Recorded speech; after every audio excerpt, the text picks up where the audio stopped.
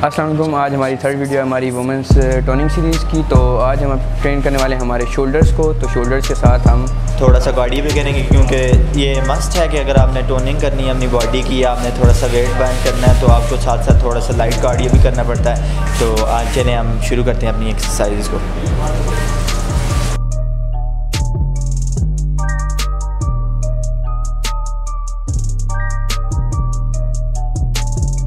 तो हमारी जो फर्स्ट एक्सरसाइज होने वाली है वो होने वाली है हमारी शोल्डर प्रेसेस। शोल्डर प्रेसेस के लिए आपने डंबल उठाना है और डंबल उठा के आपने उनको ऊपर फुल लेके जाना है। लेकिन आपने कोशिश करनी है कि अपनी बाजू जो है उसको आपने सीधा नहीं करना, क्योंकि इस तरह आपकी टेंशन जो है वो आपकी कोहनी के ऊपर आ जाएगी, जॉइंट्स का जो जॉइंट्स होते हैं उन पे आ जाएगी और इसके अलावा आपके शोल्डर से हट जाएगी। इसलिए आपने उसको जब ऊपर लेके जाना है तो आपने उसको यहाँ तक लेके जाना है इस तरह, यानी आपकी बाजू में एंगल है थोड़ा सा और मतलब पूरी सीधी नहीं हो रही। और इसके अलावा अगर आप लाइट वेट इस्तेमाल कर रहे हैं तो आप कोई मसला नहीं, आप इसको यहाँ तक नीचे ला सकते हैं 90 से थोड़ा सा नीचे। और अगर आप हैवी वेट इस्तेमाल कर रहे हैं तो आप इसको 90 तक रखें, क्योंकि अगर 90 से नीचे आते हैं तो आपके कंधे पे थोड़ी सी स्ट्रेन पड़ सकती है जो आप नहीं चाहते।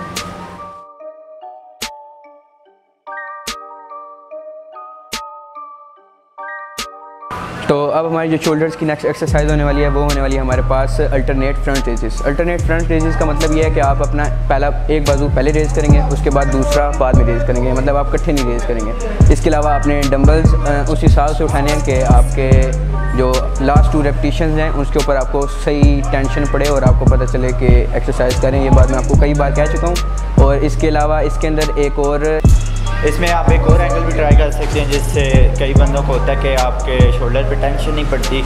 ये जब आप ऐसे कर्व करते हैं ना अपने आर्म्स को, तो मोस्टली बंदों को ये होता है कि नहीं टेंशन पड़ती। इस एंगल से आपको अपने शोल्डर पे टेंशन महसूस होगी, क्योंकि जब आप इस तरह इसको घुमाते हैं तो यहाँ पर आपका जो फ्रंट डेल्ट है, आपका ये फ्रंट डेल्टॉइड जो है, इंटीरियर डेल्ट जिसको कहते हैं, ये फुल कॉन्ट्रैक्ट हो जाता है। उस वक्त ये मैक्सिमम कॉन्ट्रैक्शन के अंदर होता है। और जब हम इसको आराम से नीचे लाते हैं तो उसके ऊपर उससे आप मैक्सिमम रिजल्ट ले सकते हैं। क्योंकि अगर आपको लग रहा है कि आप स्ट्रेट अगर हाथ रख के उठा रहे हैं और आपको नहीं टेंशन पड़ी तो आप इस तरह घुमा सकते हैं और इस तरह आपको ज़्यादा अच्छा आपको फील होगा, आपके मसल में पेन होगी।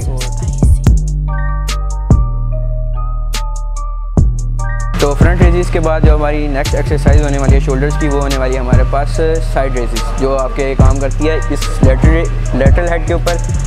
और इसके लिए भी आप सेम वही डंबल उठाना है। और ये इसका जो प्रिंसिपल है वो एक किस्म का फ्लाई टाइप है कि जैसे आप फ्लाइज लगा रहे हैं, लेकिन उसके अंदर आपने अपने आप को बॉडी को स्टिल करना है, ठीक है, अपनी चेस्ट टाइट करनी है। और आपने जब उठाना है इसको तो आपने कोशिश करनी है कि आपकी कोहनियाँ पहले आएँ और उसके बाद आपके हाथ आएँ इस तरह, क्योंकि इस तरह आप अपने शोल्डर्स को आइसोलेट कर सकते हैं और इसके अलावा आप मैक्सिमम रिजल्ट इससे ले सकते हैं। इसमें आप लाइट वेट उठाएं, जिस तरह मतलब कि आप जितना वेट उठा सकते हैं इसमें उतना उठाएं, क्योंकि ये छोटा मसल है, इसमें आप लाइट वेट भी उठा के मैक्सिमम रिजल्ट ले सकते हैं। जैसा कि मैंने कहा कि आइसोलेशन की एक्सरसाइज है, कंपाउंड की नहीं है। शोल्डर प्रेसेस कंपाउंड की एक्सरसाइज है, उसके ऊपर आप हैवी लिफ्ट कर सकते हैं, मतलब आप अपनी लिमिट को पुश कर सकते हैं। इसके अंदर आप नहीं पुश कर सकते क्योंकि आपके एंगल जो है वो सेम रहना चाहिए। अगर आप हैवी लिफ्ट करते हैं तो आप चीट करेंगे, जाहिर सी बात है, और आपको रिजल्ट नहीं मिलेगा उस तरह से जिस तरह आप चाहते हैं।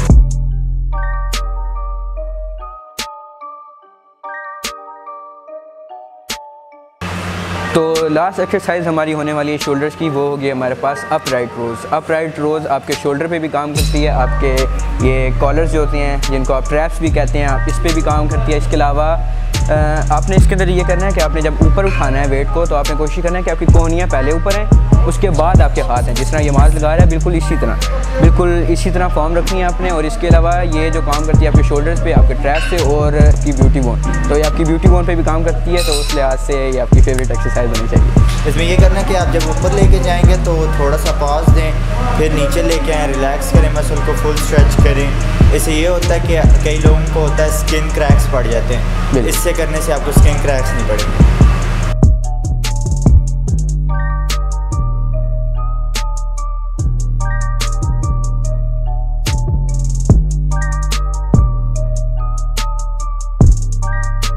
तो शोल्डर की एक्सरसाइज हमने फिनिश कर दी है। तो आज हम करने वाले हैं थोड़ा सा कार्डियो भी।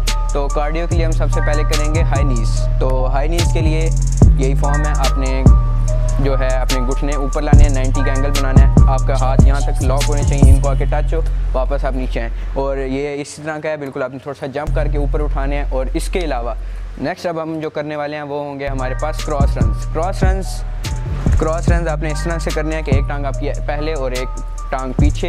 ये आपका इस तरह का प्रिंसिपल है, जैसे आप रनिंग कर रहे होते हैं उस तरह से, और आपके हाथ यहाँ पे होने चाहिए।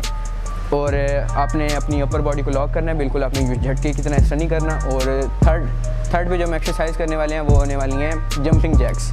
तो जंपिंग जैक्स काफ़ी फेमस एक्सरसाइज है, most of the people daily walk के लिए जब हम जाते हैं वगैरह में करते होते हैं। तो कार्डियो के अंदर भी ये इंक्लूड हमने इसलिए रखी है कि बेसिक एक्सरसाइज है, बिगनर्स के लिए, तो आप इजीली कर सकते हैं। तो इसके बाद हमारे पास जो लास्ट एक्सरसाइज है कार्डियो की वो होने वाली है हमारे पास जंप स्क्वाट्स के लिए आपने नीचे आना है, स्क्वाट्स करना है सही से, प्रॉपर फॉर्म के अंदर स्क्वाट करना है। उसके बाद आपने ऊपर आना है और आपने जंप करना है। जब आप जंप करते हैं और आप नीचे आके स्क्वाट करते हैं तो आपका हार्ट रेट जो है वो तकरीबन आसमान को छू रहा होता है, क्योंकि कार्डियो का मेन मकसद ही यही है कि आपका हार्ट रेट बढ़े।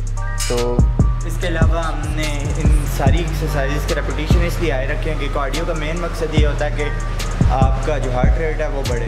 हार्ट रेट बढ़ने से ये होता है कि आपकी कैलोरीज ज़्यादा से ज़्यादा बर्न होती है और फैट लॉस होता है। तो आज की वीडियो हमारी थी शोल्डर्स और कार्डियो के ऊपर। तो हमने शोल्डर्स ट्रेन किए, हमने उसके बाद कार्डियो किया, और कार्डियो के लिहाज से हमने रेपिटेशन ज़ाहिर रखे हैं। इससे डरना नहीं है कि काफ़ी ज़्यादा रेपिटेशन रख दी, ये आपकी बेहतरी के लिए है। इससे आप मैक्सिमम अपने कैलोरीज को बर्न कर सकते हैं और अपने फैट्स को जल्दी से जल्दी कम कर सकते हैं। तो इसके अलावा साथ मैं आपको ये बताना चाहूँगा कि हमें वेट ट्रेनिंग भी करनी पड़ती है अगर हम फैट लॉस कर रहे हैं। तो हम वेट ट्रेनिंग के साथ इसलिए हमने कार्डियो भी रखा है, क्योंकि कार्डियो जो अगर आप फैट लॉस करें तो कार्डियो आपको बिल्कुल मस्ट है, क्योंकि कार्डियो जब तक आप नहीं करेंगे आपका हार्ट रेट नहीं बढ़ेगा, आपके फैट ज़्यादा से ज़्यादा नहीं उड़ेंगे। और कार्डियो के साथ वेट ट्रेनिंग इसलिए ज़रूरी है कि आप जब वेट ट्रेनिंग करते हैं आपने सिर्फ फैट नहीं उतारना, आप अगर उसकी जगह फैट उतार रहे हैं तो आप उस जगह सेम उसी जगह पे आप मसल भी बिल्ड कर रहे हैं। जब आप मसल बिल्ड करेंगे तब आप हेल्दी होंगे। अगर सिर्फ आप फैट उतार रहे हैं अपनी बॉडी से तो फिर आप काफ़ी वीक हो जाएंगे। तो एक पॉइंट ये भी है कि आप जब बिल्ड करते हैं ना अपने मसल को, तो फैट उतारने से आपकी स्किन भी लटक जाती है, बिल्ड करने से ये है कि आपकी स्किन टाइट रहती है। बिल्कुल। और इसके अलावा